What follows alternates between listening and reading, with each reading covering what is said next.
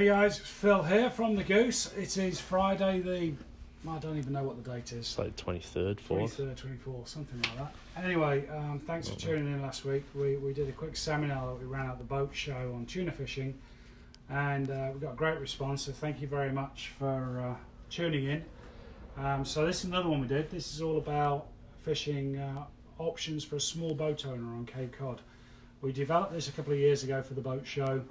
The idea is to talk about how you can actually go fishing a relatively small boat. You don't need a big offshore machine to fish in where we're going to talk about. It's aimed really at an introductory level. It's not really aimed for people who fish the bay or off Nantucket Sound all the time. But if you're tuning in because you're bored and you fish there a lot, then fair enough. Please feel free to comment during the presentation. Jake's going to try and fire questions for me during it. Happy to answer those. I'm also, what I'm going to be doing is just keep an eye out at the end of this. We're going to announce a little bit of a followers, and we'll send you some swag kind of deal for somebody. So shall we pile into it, Jake? Why not? Let's get after it. You press the button. Oh, let's do it. Boom. So, like we said, it's aimed at small boats, and I kind of like saying 18 foot. It doesn't mean 18 foot. You can't go above 18 foot in these areas. Some of the areas we're going to talk about, the water's pretty skinny actually, so the smaller and the less your boat drafts, i.e. the depth of water it needs to operate in, the smaller the better. I really want this to be a family, friendly kind of thing, what you can do with your kids. If you haven't really done a lot of fishing before, some of it's really easy, really good fun. Byproduct of it is, especially when, well, the supermarkets aren't so bad now, but if you actually want to take something home to eat for dinner, this is a great way of catching some really tasty food. We're going to talk about where to fish, obviously, where to launch, where can you put your boat in, and some of the techniques and the target species. And like I say, Q&A, but please comment as you go. If you like what we're talking about, put a like. If you don't like it, sorry dude, clear off. But obviously, leave any comments. Also very keen to see what else you'd like me and the team to talk about. As we're all stuck at home at the moment, I'm more than happy to talk about all things fishing really. If I could get the team together, I'd actually do a panel. But there you go. So let's talk about where to. We'll start on the bay side. The bay side, if we start right down here, where we're just inside the canal in Barnstable Harbour. Barnstable, it's a kind of one boat in, one boat out job, small parking, but small parking, pain in the arse. To be brutally honest, it's got access to some great fishing in there, but the slip, especially in July and August, gets incredibly busy. So I would recommend, if you're not that experienced in launching and retrieving your boat, I wouldn't really go into Barnstable. But what I'd do is I'd come along to Sassuat in Dennis. You've both got Northside Marina, which is right at the bottom of the 134, and then off School Street you've got the big public lot. A few years ago they did a massive project there, and they created a huge car park, multiple in and out slips. It's a really easy, good deep water place to put your boat in and out. Really safe, good water, and some fantastic access to whether it be Barnstable, Billingsgate, Brewster Flats, which we'll come on to in a minute. Just be mindful in Sassuat, if you haven't been there for a while. Last year, rather than have parking attendants, they've actually put a park and display thing in, and the harbour masters there are pretty quick to ticket you if you don't actually pay for your tickets. Easy enough, just go to the machine, put your credit card in. I think it's about $15 for a trailer and a boat. Don't get got. Don't get got. Rock Harbour. There's a small public ramp there. It's a gorgeous harbour, Rock Harbour, very idyllic, kind of very rich in the culture of Cape Cod, mainly because it's incredibly tidal. So you've got a couple of hours either side of low water. If you've ever been to the Orleans side and watched the boats, you'll see the entire fishing fleet go out on the tide almost in a procession, and then 4 hours, 5 hours later, when they're coming back at the end of the chart, they all pile in again. Huge, quick turnaround and go back out. So very fun to watch. Wouldn't necessarily recommend putting your boat in there. But like I say, if you're there only for a few hours and you time it right, great access. And finally, you got Hummock. Hummock again is a really lovely harbour up in Truro. It's got good access. You've got good water there. You've got access to some great fishing. Bear in mind though, for a small boat owner, you tend to be down this end of Cape Cod Bay, so actually being up in Hummock is a long way from home. It's normally for going up if you know a lot of the tuna guys, and there is some wonderful bass fishing sometimes up here, but you're also getting to some big Atlantic waters up there, so not necessarily somewhere you'd go in a very small boat. And then if we come down to the Sound side, you've got Bass River right at the end, huge car park, great access, literally straight in. Again, if you haven't really done a lot of launch and retrieval, the current is absolutely ripping through there, so it can be difficult to control your boat if you're not used to it. And finally, a bit like I said about Sir Stuart really, Saquatucket in Harwich, wonderful harbour, huge car park, great ramp, it's cheap, it's like $10 or something. Harbour Master's office there are really cool, they're a really nice group of people there, and you're straight into Nantucket Sound. So I think, you know, you've actually got a really good launch there for Saquatucket. And finally, you can get in at Riders Cove, you can get into a couple of other places into Pleasant Bay, but then you've got to run the Chatham Inlet. And in an 18-foot boat, personally I wouldn't recommend it at all. Unless you're very experienced, the rips and tide that comes through is pretty horrific at times there.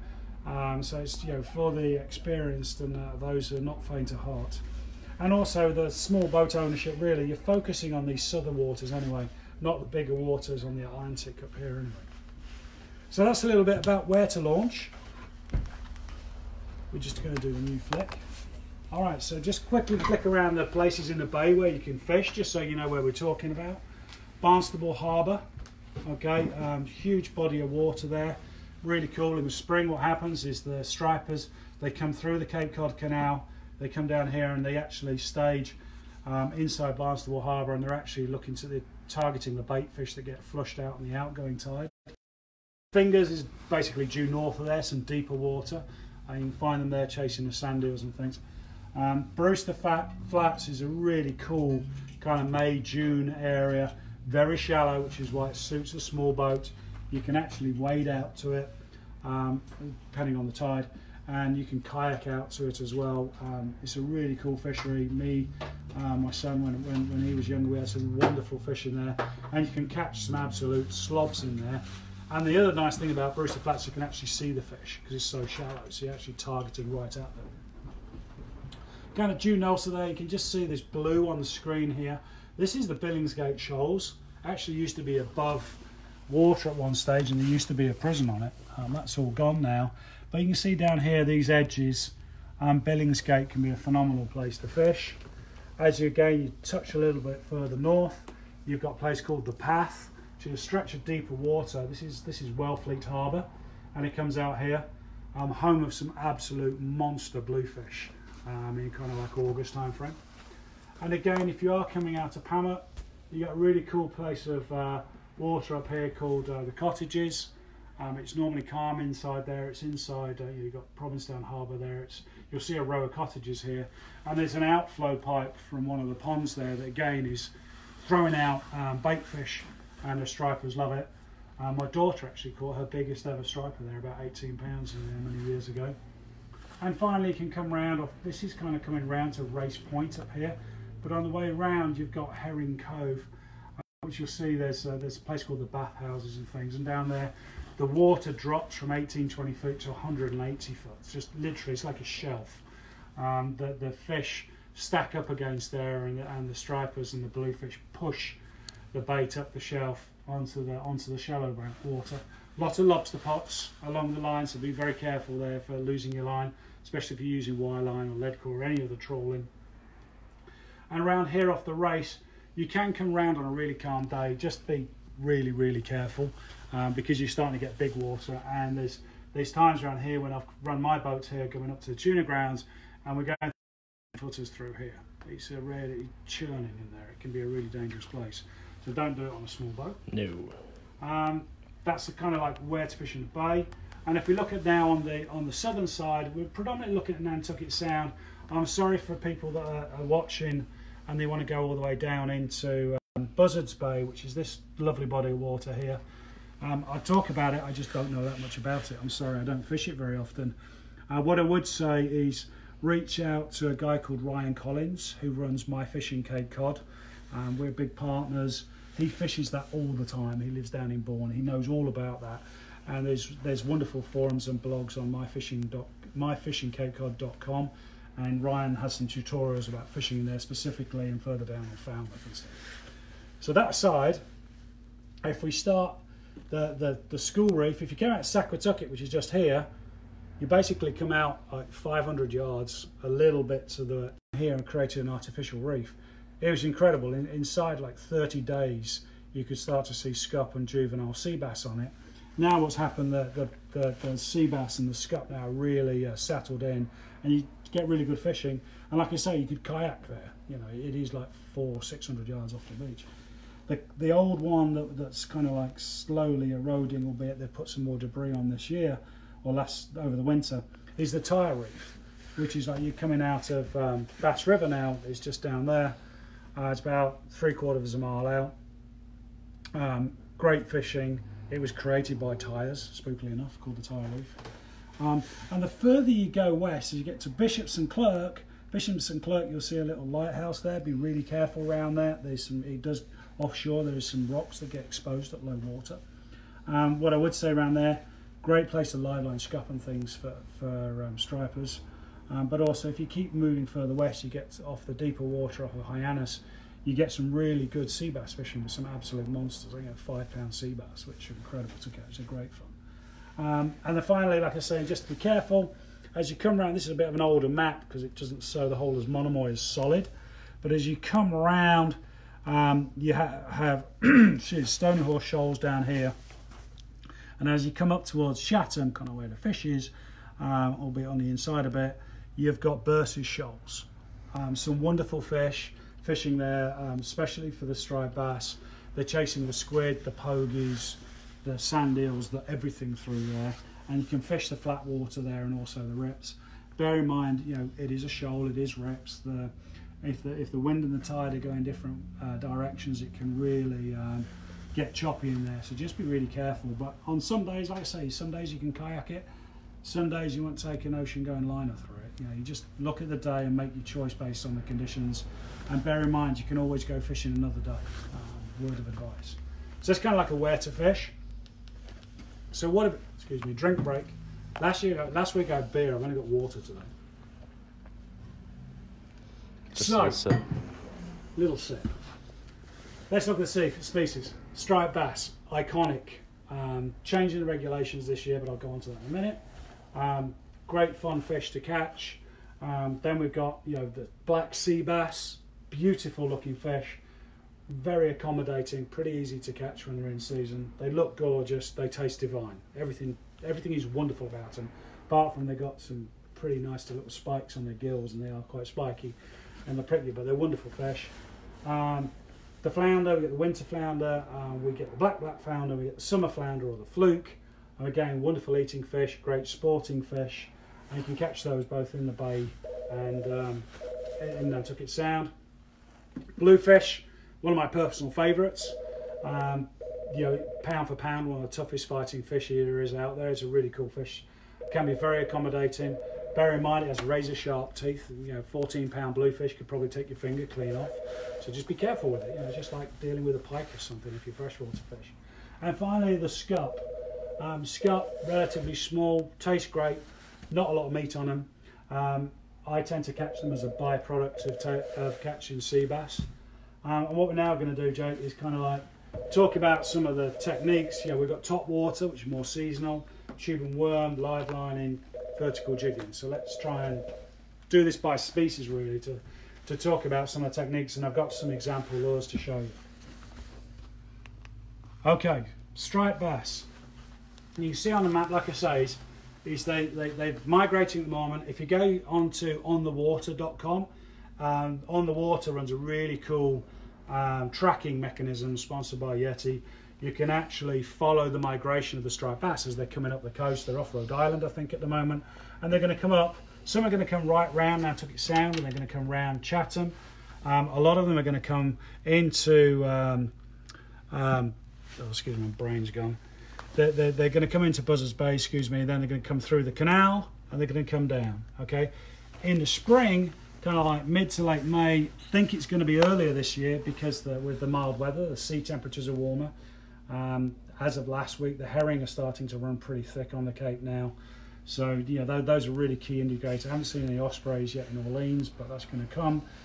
So I think that, you know, everything's coming a little bit early. But late May through June, Barnstable Harbour is one of the first places we'll fish. Then they migrate out to the fingers. You also get an early run, like I said, with these fish that come south through Nantucket Sound. They don't tend to live in Nantucket Sound, they're kind of migrating through. You will find them there, but the bigger fish tend to come round to the colder water in Chatham. Brewster Flats, you know, they're going to be up here on the flats. And the lures you're going to use, we use in the spring, we use a lot of small stuff and a lot of top water. The fish are pushing the sand eels predominantly up onto the surface. You get some wonderful surface blitzes going on. You'll see the birds, you'll see the fish crashing and slopping around. The stuff we're using is smaller, so things like this. This is the, you know, the head and spook, just walking the dog on top. Personal favourite of mine is the dart spin from Hyperelastics. This one's actually rigged weedless, but it's nice and light. It's got a little weight in it.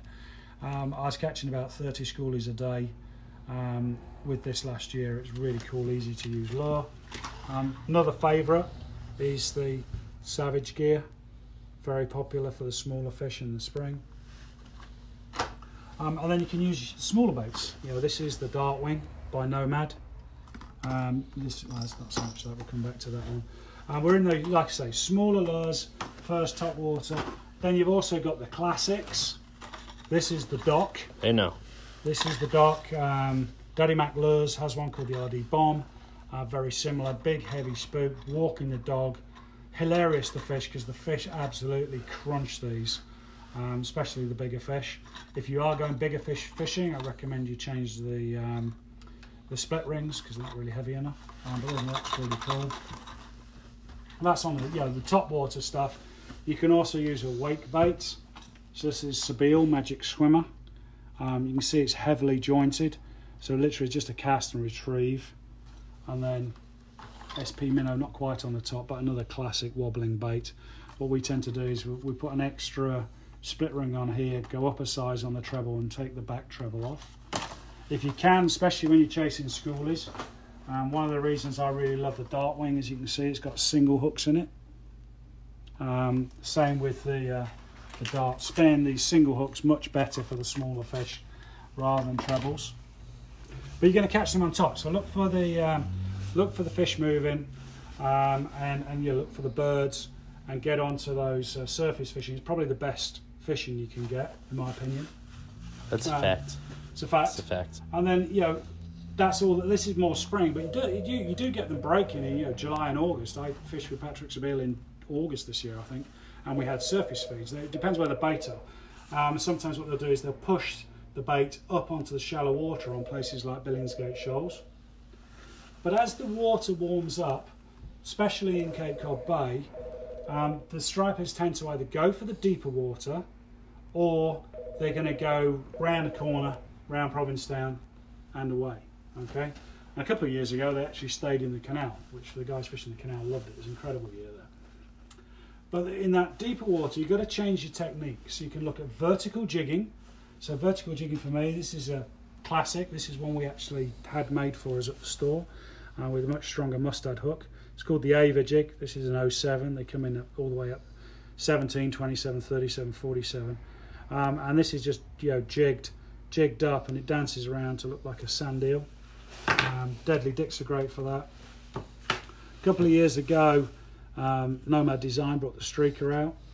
Low profile, very narrow profile jig, sand eel pattern, deadly. And you can use the butterfly jigs when you're jigging up and down with it. Yeah, that's the flat sider from Shimano. So you've got a lot of things you can do on the vertical jig. But also what I'd say is, as that water gets warmer, you've got to change your techniques. And what you have to start looking to do is maybe you're going to use lead core line, which is a rig like this, Jay. Ooh. So this is lead core. So we're a conventional reel. We're with a lead core line, so a braided line, which actually has a core of multicoloured. And then you're fishing A nice way of doing it is to fish something like this. This is called a tube, slightly weighted tube by A&S. And what you do is you put a seaworm on the end of it, and you troll this very slowly, so 2 to 3 knots, and it slowly turns, and the striped bass love it. It's a great lure to use, especially if the people on your boat aren't experienced, because you can just grab the tube, pull the fish out of the water, and you haven't got any treble hooks on it. The other thing to do is if the fish are very in the deep, really in the deep water, is to actually wire line jig. So this is what we have made. A friend of ours, Tim, makes these. It's a lead head, basically a huge bucktail, and you fish this with a slight mono leader, the same reel pretty much as what I showed you with the lead core, but you're using 100 yards of wire first with a Dacron backing. The benefit of that is what's going to happen is it's going to bounce on the bottom and it's going to look like a wounded bait fish coming out of the water, and you'll see people sat on the boats looking backwards, jerking the rod back, and what they're doing is they're scuffing this out of the water, or you'll see people with a glove on or something and they're what's called snapping wire, and you'll hear that as a term. Can be formidable in the heat of the summer. So giving you there a couple of, we've looked at some of the early topwater lures, classic pencils, classic poppers, through the dock and everything, and then we're actually looking at deeper water, vertical jigging, and tube and worm and the wire line. Okay, the regs on striped bass, they changed this year recreationally, guys. Yeah, they've made a slot limit now, so you're allowed to keep one fish over 28 or more, and under 35. So 34 and 15/16 is fine, but you cannot keep a 35-inch fish anymore. So please put them back responsibly. One word of caution, especially in Cape Cod Bay, there's a fair proportion of great white sharks now. I won't be too worried about them. They're quite majestic to look at. They'll quite happily swim past your boat. Jaws is actually fiction.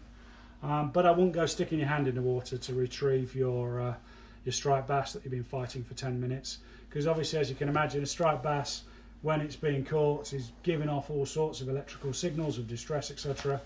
And the sharks pick up on that. And a number of charter captains and recreational anglers in the last couple of years have caught some incredible footage of striped bass getting taken near the boat by great whites.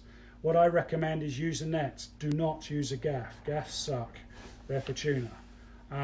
You don't need them for striped bass.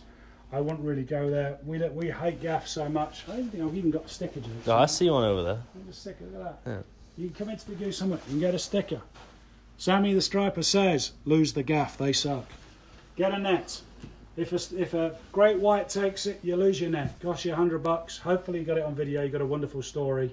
You have all your fingers intact. So no thumbing them now, use a net. It's a really responsible way for yourself, but also it's a great way of looking after the fish. It's way better than any other method of bringing a fish into your boat, especially when you're only allowed to keep one in the slot. Keep a tape measure handy. We sell them, they're like $1 a piece or something. 48 inch, you can just quickly measure it. Towboat US normally have a load of them in the store. It's actually a sticky tape that you can actually tape to put it along your gunnel, so you can quickly measure something and throw the fish back. So lots of ways of doing it. Conscious I've rambled on a bit, which is why Jake's moved the slide onto scup and sea bass. Bastard. About that. So that's a bit on stripers. What I would say for most of what the fishing we've done now is light tackle. This is the Back Bay from Daiwa. Ooh wee. It's a really cool little reel actually. Really took the market by storm. Here's the competitor. Here's the Shimano Stradic. This is actually a 5K, but you don't really need to go much bigger than this. If you start throwing the really big lures, you've got this. It's the spin fisher combo. For your big 9-inch docks. And I was going to talk about on your sea bass. Sea bass don't get huge. So this is all I use, Mighty Fish Rod. This is an Evict. So you can see on the floor, Jake, really nice bend to it, really soft. You can make a 5-pound sea bass feel like an absolute pig with that. And we lifted, there's a video going back way back on our Instagram, we lifted a 10-pound weight clean off the floor with that rod. So it's really got some spine to it, but it's got a lot of fun. So you don't need to go massively heavy, that's what I'm saying for all of this fishing. Just match it, don't go casting like this is a floating version, the super long distance ocean born is 5.5 ounces. I wouldn't necessarily cast that with that. So Big bait. yeah, it's a big bait, big fish. Anyway, sea bass, great fun, really cool for families because it's so damned easy to do. They taste incredible as well. June, July are the best months in my opinion. Starts middle of May, I think, the season. They're really easy to catch. All you need to do is you need to get yourself out to the school reef. Tire reef's disappeared, but it's there. So I don't know where that's gone on the slide. Bishops and Cloak maybe, and like I say, down to Hyannis if you're going down that way.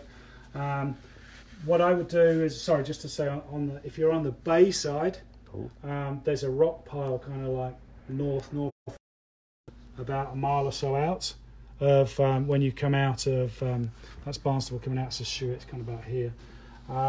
You'll see yellow and black vertically painted lobster buoys. They're not lobster buoys, they're actually sea bass traps. Got some rough ground there, you can catch sea bass in there, and you can actually catch them up in the target ship up inside Wellfleet. But again, if you're not experienced, I wouldn't necessarily go to the target ship because it is actually a ship that was targeted by bombers, sunk there, and the Navy and Air Force bombed it at low tides, especially if you have a big full moon tide. At the low water, the wreck itself will be exposed. It's all metal, so your fiberglass boaters are not going to do too well if it rubs up against it. So we've got those areas, and you really love vertical jigging. Classic way of doing it is to just have a Mighty Fish sea bass rig. This one's got 3 hooks, and literally it's 3. And what you can do is tie on the bottom something like this. This is the Gypsy from Nomad. Or you could actually use one of these flat-sided jigs. And what you do is normally just use a bit of squid, especially if you want to catch scup. Scup really like the squid, but if you want the scup, I don't tend to bother so much. Remember that one. Scup really like the squid. Scup There really you go. Easy to remember. There you go. Bear in mind, all you need is little strips of it. You're going to do it all the time. We sell some artificial as well, if you don't like the smell of it, which we've got in the store somewhere. Which is called gulp baits. The little grubs from gulp do really well as well. What I tend to do though is I'll use something like this. This is the ocean-born bouncing bucktail, and then what I do from Hyperelastics is I rig this. I should have done it before the presentation really. You just rig one of these on as a tail, and you can do the same. This is the tsunami jig. They like, the sea bass like the pink because it's very squiddy. It's really cool. I've actually caught them on some different lures. I've caught them on the Ronzi. This is the new squid pattern from Bill Hurley, which I think will do well. And what you can do is just do a bit of a combination. Use the sea bass rig I showed you, and use one of these on the bottom. So now you can catch 4 fish at a time. Oh. If you find yourself catching the bigger sea bass, what I suggest you do is don't worry, don't bother baiting the hooks. Just catch the sea bass one at a time. And if you rig, like I suggested, something like one of these bucktails or this bucktail with like a soft plastic, what you're going to find, your Spro works just as well as these. What you're going to find is the scup can't get their teeth around it, so you'll have a lot of false strikes. But when you get taken and you feel your rod bend, you know you're into a decent sized sea bass. So you just whittle the smaller ones out, because you can go out there and they're so prolific, which is what makes them so good as a especially for the kids and experienced anglers. You can catch 50, 100 a go, okay? But bear in mind, you're only allowed 5 fish, okay, from the middle of May through September. 5 fish at 15 inches or more, so you want to get those in your boat first, then go as light as possible and have as much fun. The Daddy, I don't know any Daddy Macs actually, but sorry, the Daddy Mac do a really good metal jig that works great as well. So the key thing I'd say about the sea bass and the scup, really easy to do. You're nice, especially if you're fishing the school reef and the tire reef, you're only in 20, 30 feet of water. It's not too deep. It's pretty easy. You can keep an eye on the tide and the winds and stuff, and then you can easily get back to port with your fish. Don't forget to pack a cooler. Gut the fish as soon as you can and get them on ice as quick as you can, obviously. Try and keep them whole. Because if you start filleting them on the boat and you get stopped by the environmental police, you can't prove they're 15 inches or more. But gut them and just to keep them whole and bring them back to shore, and then gut them at home and dispose of the heads and the tails sensibly. All right. You good this time? I'm good this time. There we go. Summer flounder. The summer flounder, known as the fluke, they get absolutely massive, but they're kind of like, you know, when I say massive, like 10, 12 pounds, even 15 pounds, tend to be in the Nantucket rips, in the shoals down there, which is a bit too far and not an area for this presentation. But you can get them just off Skakit Beach, and there's a mud, as you come off Skakit, which is right near Rock Harbour, you can actually get in there and you'll see it drops off slightly and it's quite muddy there. And off of some of the areas in Billingsgate, you come across mussel beds. Keep an eye out if you see somebody mussling there. And fishing, you know, off the mussel beds is a great place to do it. And interesting, off Bass River, everybody charges out to the school reef there. If you stop halfway, there's a nice gully. You can actually get some really good fluke fishing in there, so it's worth a try. Fluke love seaworms and they love squid. Best two baits you can use. They have a bit of an addiction for the colour yellow as well, to a point that we run a relatively simple rig, something like this, for the fluke and the flounders. It's got a little spin attraction to it. We'll bait that with, you can use clam, squid. I tend to use seaworms. What I do is I put a little weight on that, 2 ounce, and we even spray paint the weights yellow at the Goose, because they're really addicted to that. It really draws them in. I never caught one on a weight, but you never know. So that's a great way. I'd had another one somewhere. Oh yeah, this is kind of like just a fluke rig with a bead in it. Really simple. This one's more rigging for sand eel than anything else. Well, they love the sea worms, and all you're going to do is you're going to let your weight touch the bottom, and then you're going to let your boat drift. And literally, all you want to do is keep your line touching the bottom, okay, as you drift. If you start drifting too fast, like, you know, 5 knots or something, you're going to struggle. But in that 1 to 2 knots, you can actually do okay. For bigger fish, use big strips of squid. A friend of mine, Jimmy, he actually uses whole squids, a long leader, so like maybe a 2-yard leader, and that allows it to flutter up. The weight's on the bottom, the squid's floating up, and well, as you drift, you go over the undulations of the seabed, and the fluke is sitting behind, looking up the slope, and as bait fish comes over the top, they attack. So you're really emulating that. The spinners and the tracks talked about, it's May through October, 17-inch 5 fish. Okay, so remember that measuring tape I told you about earlier is really important. That's the fluke. Let's talk about the bluefish. Again, yeah. Phenomenal fish, hugely aggressive, very, very, very aggressive when they get going. They turn up in the bay normally as the water is starting to get warmer. Okay, so kind of like July and August. Last couple of years we haven't seen them so much, which is a shame.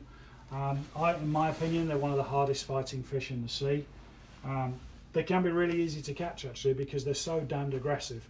A good fact on bluefish is they're the only species of fish that will actually puke its dinner up so it can carry on feeding. So in these frenzies, they're regurgitating as they go because they just want to feed. They're that aggressive. So if you catch them when they're on a feed, it's phenomenal. They actually taste pretty good. Being English, I love them. They're a bit oily. I recommend if you catch one, you're going to keep it. The smaller ones taste better than the big ones. Gut them or bleed them as quick as you possibly can. Let them bleed out, then gut them, and then get them on ice. Those are 3 key things. So bleed them, gut them, ice them. Okay. My wife actually cold smokes them as in the winter and make pate out of it. It's absolutely gorgeous. Keeps us going all winter. But you've got to look after them. If you don't, they're very oily fish. They'll deteriorate very quickly on your deck, and then they're just dog meat basically. You can catch them all over the place. They're very predatory. They'll be chasing. They chase the mackerel, the pogies, the sand eels, everything. Keep an eye out for hard-working birds. So you're not looking for birds that are just flying somewhere. You're looking for birds in a vortex, spinning round, and because they're coming down on the fish, because the bluefish are pushing the bait up, and they crash it. And one of the things that bluefish does, compared to a striped bass, for example, striped bass predominantly their prey whole. Bluefish take chunks out of it. I don't know if you've ever live lined. You've actually find yourself that you've got a big chunk taken out the back of a pogie or something, and that's bluefish. And once they've had a chunk and killed it, they don't tend to bother. One technique to do is actually, if you see a big pile of bluefish feeding, is to put a dead fish out as a live line, and if you fish under the the bluefish, sometimes you'll actually find quite big striped bass because they're just lazy and they're just waiting for the dead fish to come down to the bottom. They fish so aggressively you can actually smell them feeding. You can actually smell the sand eel or the pogie or the mackerel. You can also see a slick on the water sometimes, and if you see that, you just know you're in there. Even if you just see birds drifting around, you're actually in the zone. And then what I would say is the path is, you find them everywhere. Billingsgate's epic, but the path is where the really big ones are. I don't quite know why, but they tend to do that. And in Nantucket Sound, they blitz all over the place. It's like albie fishing. They're up somewhere for 30 seconds. They're 200 yards down, up for 30 seconds. They tend to be small in Nantucket Sound. We actually, me and the guys, we catch them. We use them for bait when we're tuna fishing. But again, they're really accommodating. You need a faster boat to chase them, or you need to be patient to wait for them to come through you. But there's pods of them charging all over Nantucket Sound. Okay, next slide is techniques, I think. Okay, so during the surfish frenzies you get, you want a big solid plastic baits. I like simple ones, really. This is Tsunami. Again, nice thing about this with the Tsunami, it's a wooden one, so it's going to get chewed up, but it's got a single hook on it, so you can easily get the fish out. This is the Chuck Norris from Nomad. Notice again, single hooked. Good. The other poppers will work fine, don't get me wrong, you'll catch anything on the top. Ron Z is a wonderful bait, lasts about 30 seconds in a bluefish feed, which is good for business, but suggest you don't if there's a ton of bluefish around. And then what you can also do is you can skip some of the metal lures across the surface. So this is one of the Tsunamis, very similar to a Castmaster. We have Castmasters in stock. This has a treble on it. Another one, this is a hammered spoon by a company called Hopkins. It's great because it's got a whopping great hook in it, single hook, long lure.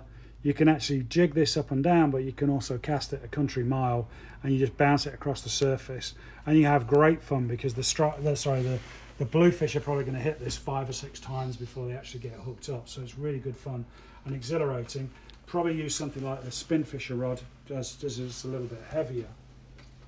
But sorry, the other things are, again, you're not skipping the Deadly Dick. We talked about it earlier. It's a great sea bass lure, phenomenal low profile lure, casts a mile. You can actually use that for bluefish, both vertically and obviously casting to it. When deeper, you can lose lead core, like we talked about, and I tend to use you've got the SP minnows, like this will do it. The Bomber, he's a very iconic lure for doing that. Big diving lures, Nomad do them. Plenty of people do the diving lures. They're good. What I would say is use heavy fluorocarbon as a leader. Okay, don't go fishing with like 20-pound test leader because you're going to lose a lot of gear. Go with like 60-pound test fluoro. But I tend to fish fluoro rather than wire, and I do that because if you actually fish wire line, great, it's not going to cut it. But what you're going to find is the wire line actually spooks the striped bass. Striped bass won't take it, whereas if you're on fluoro, you might catch stripers. And it's very, very common for both the striped bass and the bluefish swimming together in the same school. Jake and I last year, we were messing around off the race and we didn't know what we were going to catch next. It was great fun. It was literally one after the other of different types of fish. There's no minimum size. It's 10 fish a day.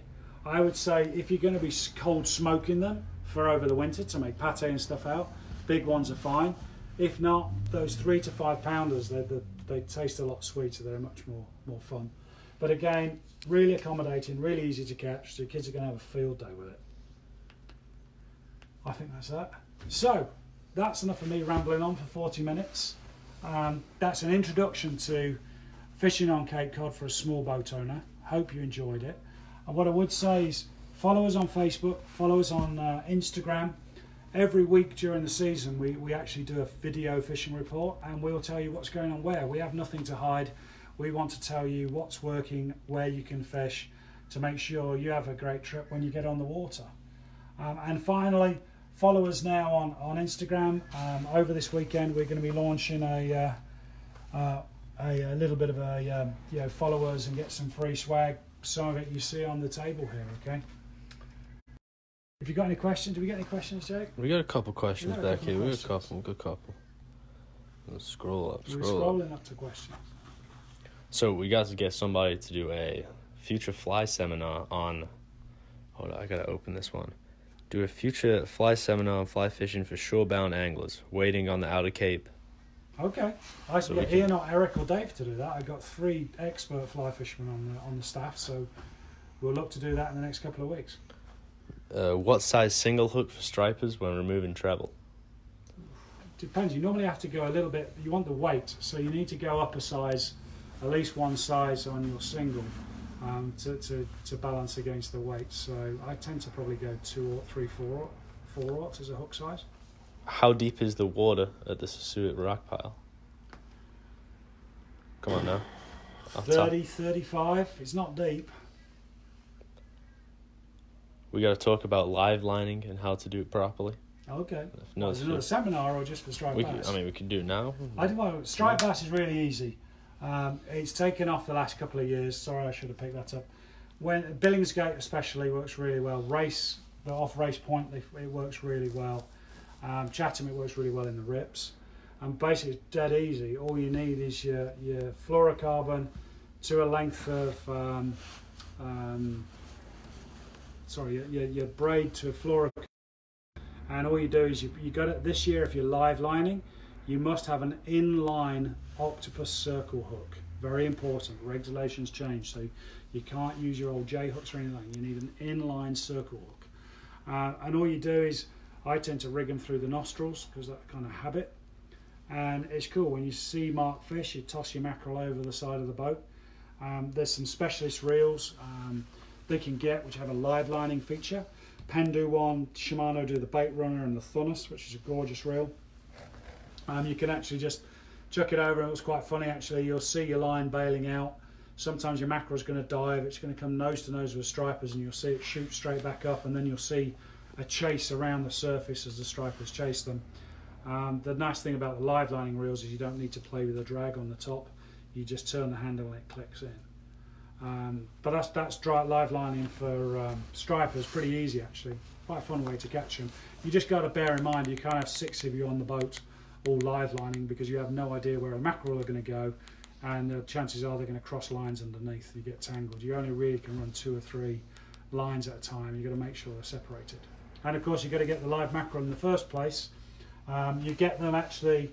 Oh, I know. That's fine. Leave that. So if you're gathering mackerel, you can get them just out here on the red can outside of Barnstable. As you come up here on Secretariat, there's the 1 mile can there, and as you come up here off Herring Cove, the race Herring Cove down here. Sometimes off this is called Wood End. You'll get the mackerel there. To use for bait, just use a sabiki. All you need is small sabiki. Get a sabiki de-hooker, and you need a live well with some good running water. And well, you're golden. While we got this one up, launches on the bayside. Yeah. Where do we say? Go back. This one of those, right? Let's see. Hey now. Oh, there we look, go. that's the whole slide. So, Boom. where can you launch on the bayside? I don't know so much up around the Boston, but you've got Barnstable, not so good. Sassuat, epic. Rock Harbour, okay, but very tidal. Hammock, cool.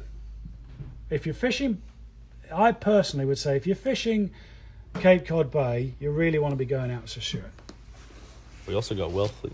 Don't forget about Wellfleet. You got Wellfleet. It's just a long way to get to anywhere. It is. Exactly. That's true. I should put Wellfleet in. Come on You've now. got to navigate all the channels out to here, so it's quite long. But you can get some good bluefish inside Wellfleet Harbour, to be fair.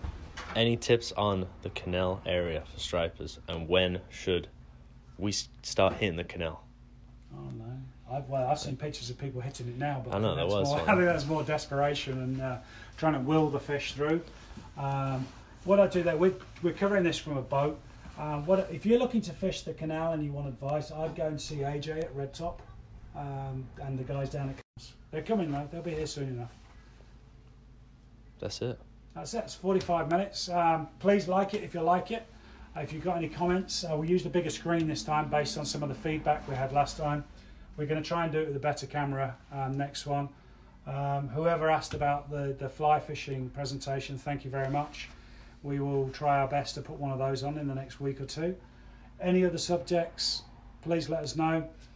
Follow us, and if you need anything whilst COVID is on, themightyfish.com is our e-commerce website, and we're doing free delivery on anything over $30, and we're doing buy 4 get 1 free if you actually buy any lures. Your cheapest lure is free.